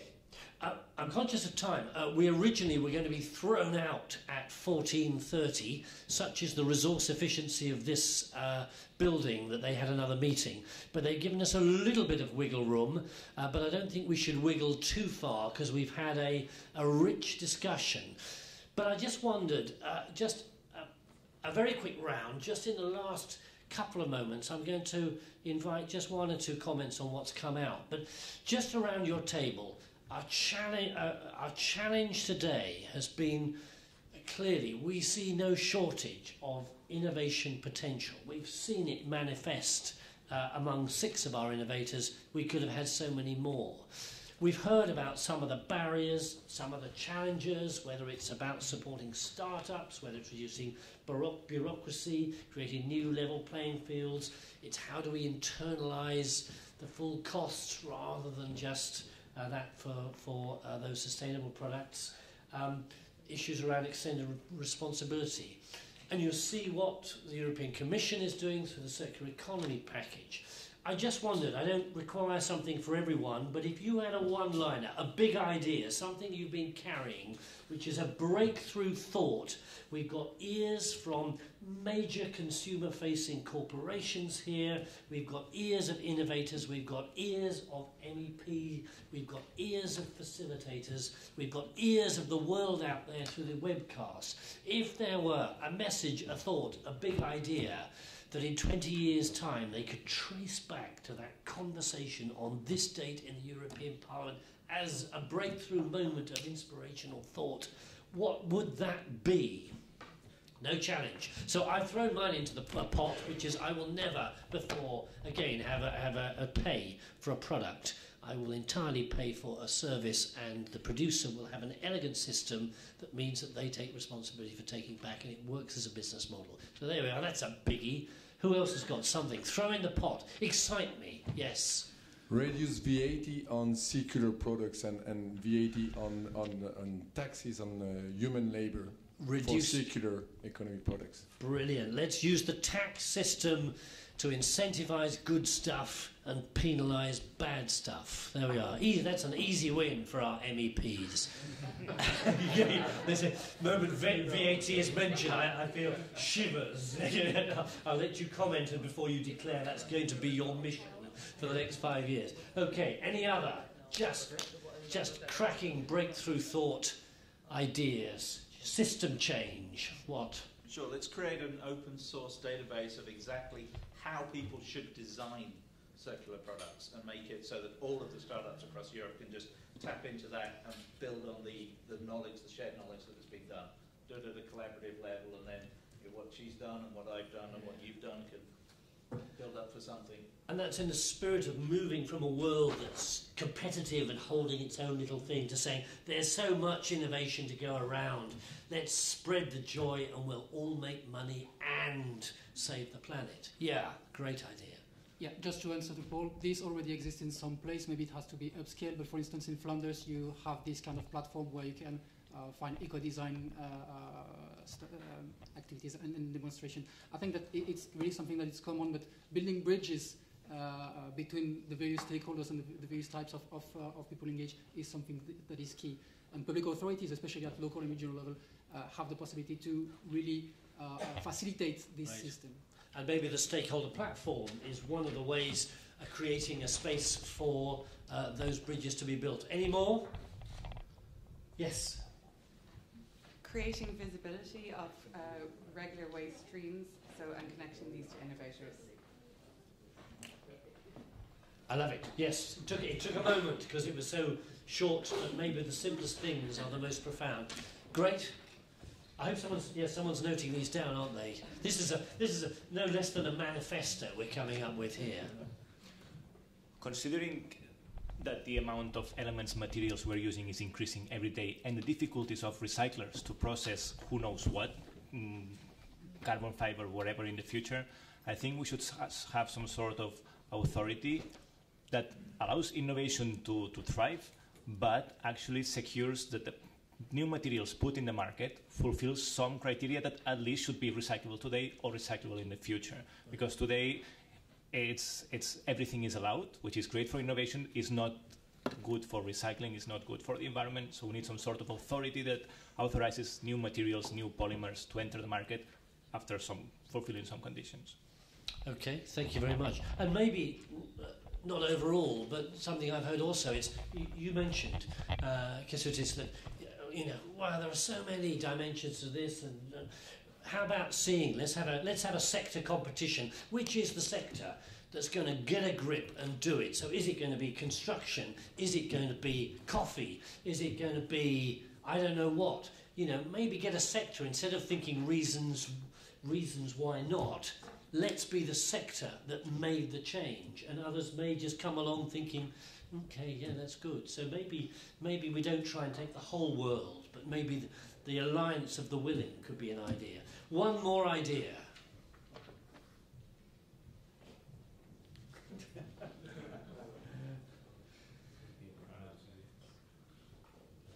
Well, I have to say, I think we've had about 6 ideas, which if we manage to work those through would be game changers. We're almost at our end, and I really just wanted to offer the floor just to a couple of people, maybe 2 or 3 people, just to make some comments. First of all, Kesutis, day in, day out, you're trying to make sense of all this, help thoughtful policy making, creating the frameworks, the incentives, the regulations, dealing with all the stuff. I just wonder 2 things, maybe something you take from this encounter around this circular table, and maybe just a final message you'd like to pass back in that might energise and inform our working, or maybe our attitude and our partnership with the European Commission. So maybe a couple of comments. First of all, what you take from today? Well, I don't want to, let's say, sound arrogant, but I think what they've heard it really testifies and confirms that we're on the right thinking path. The only thing that we would need is enough political mandate and the courage to take it all forward. Now, looking back in, I think, 1947, it was Mahatma Gandhi who said that this earth provides enough for the need, but not enough for the greed. And I think that's precisely where we are right now, is that we've accumulated around ourselves so much that it can be put back into the economy that it would be a sin not to do it. But for the less metaphysical ones, and those that really are after profit, and that's absolutely fine by me as well, the one area where we need to do a lot more, that is the consumers themselves. We know, yes, it's true that price still is the driving force, but now consumer becomes a lot more sophisticated, and all our constant surveys through Eurobarometer and elsewhere show that people care about more than just the price. So what we will do is try to satisfy that need, that quest for more information, for better information, so that the consumer really is, again, the king of the market and tells to the producers that they want better things than up to now. Okay, thank you very much for that. I just want a short word from Bart and Daniel. You're essentially been the inspiration behind this meeting. Is there either one thing you take from it, or you'd like to throw a thought into the pot? Daniel first? Sorry, Bart first. Yeah, it's confusing. It's I think a very modest view and closing the loop, like our event is called. I think what is important is just that we have this ambition, that we are committed to it, but we also need much more activities around it and innovation around it. I think we got some good examples here, but more needs to happen, and the policy, because we are here in the European Parliament. I mean, we need to look also at the policy here in Brussels, and there is much more that can help us to this conducive environment, and that's something. We have some ideas. There were a couple of others, and I'm sure we will share them even more proactively after today. Great, thank you very much. Daniel.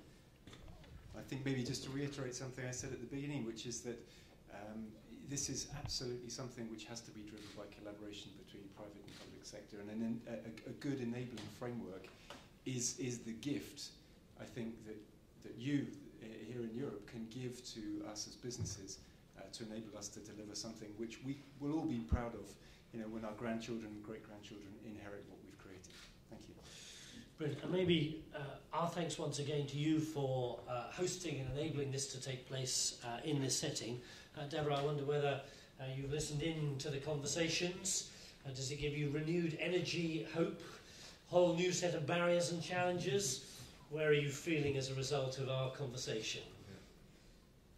So, first of all, I must commend to the organizers of this event for using the glass bottles, not plastic bottles. So they show us environmental sensibility and business responsibility preventing the waste, even if they are recyclable.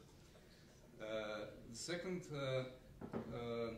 I want to emphasize maybe three important topics. First is legal framework.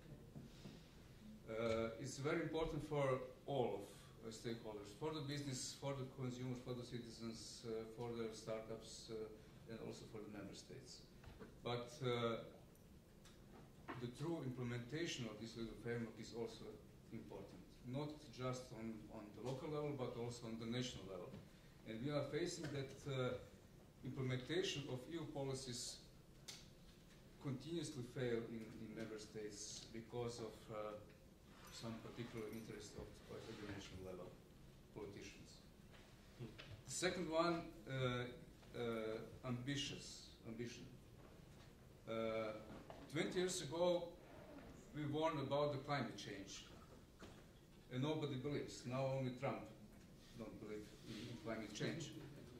Today, we are warning about the marine littering and food waste as a huge problem, and we are witnessing that most of member states deny that is a problem. Even UN have this in Sustainable Development Goals for 2030.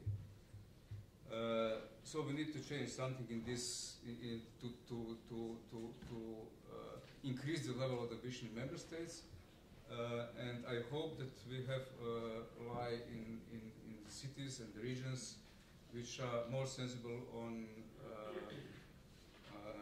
opinion of the public, opinion of the business, and they want to help them. And the third is the market. So we need demand when we speak about the consumers. The consumers must recognize why they need to buy these products, and of course the financing. We heard VAT and some other, but there are also loans and some other EU funds. I'm sure that startup can confirm that today is very hard to get the green loan which can support their business. We need to change this. And of course, if we need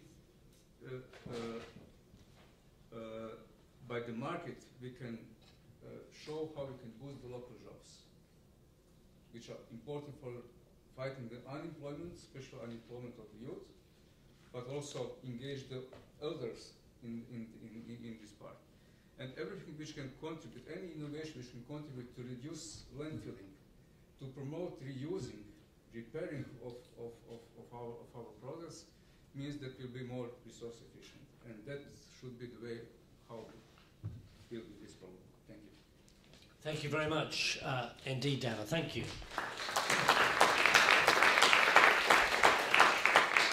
So we are at an end of this short but very rich conversation.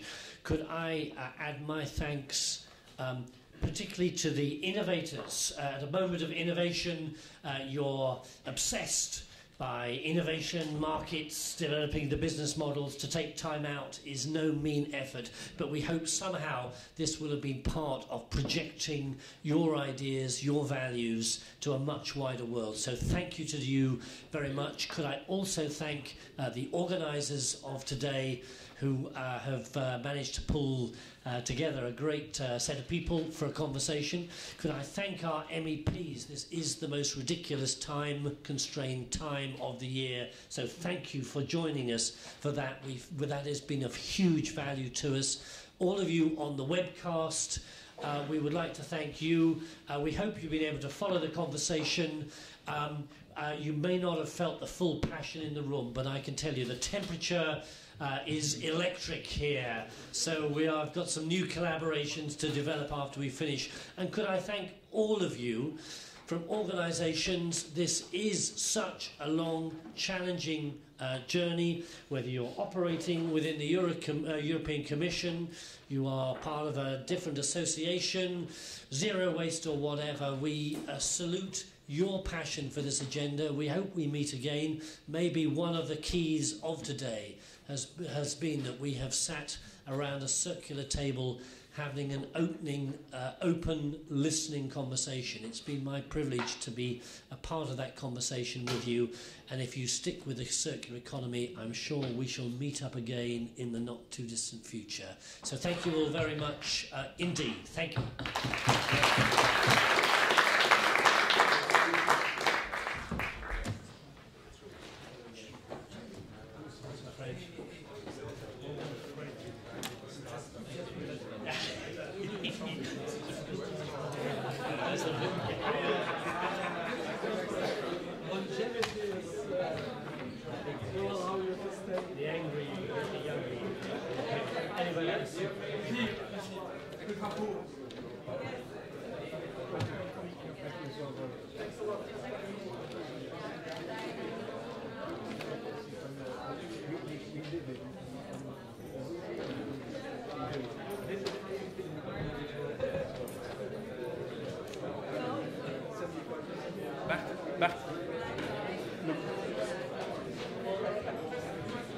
Just one moment. The startups, please, can you just come here for a picture? Okay, so just, the startups, if they could just... Here, inside. On the inside, you get the chance to be in the... It's coming.